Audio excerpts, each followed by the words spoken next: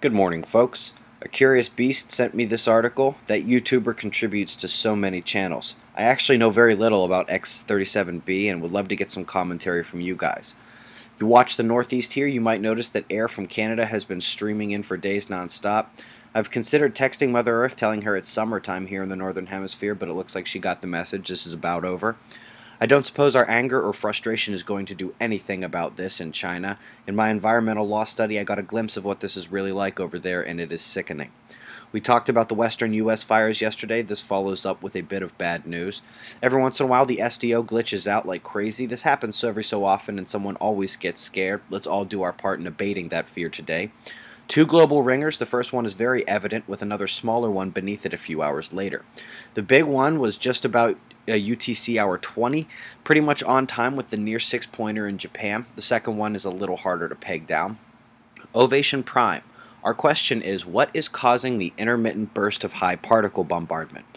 When we have a look at the solar wind data, the yellow is the speed, bottom of the chart is at 550 kilometers per second, way above average. I know it looks jumpy, there's really not much going on. Above it, the orange is the solar wind density, and that goes from 0.1 to 10 protons per cubic centimeter, a 100-fold change, which is a much greater range, and that does show intermittent bombardment of solar wind particles. Another way to look at it is the intermittent red spikes above the blue here. Indicating high ionospheric absorption, those red spikes mean that the plasma is getting through the magnetosphere. This is all due to the corona hole stream, folks. We still got another day or two of it. Big spikes here. The induction magnetometer again is trying very hard to keep its feet on the floor.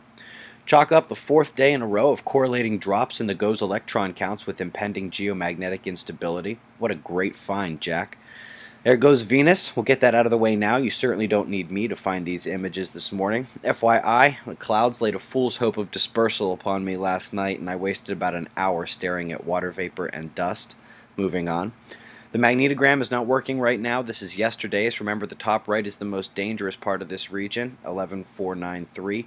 No one now agrees, having labeled it beta gamma. Best we can do for a magnetogram this morning is the old one on HelioViewer, black and white, mixed up in a dangerous way all around the big leading spot.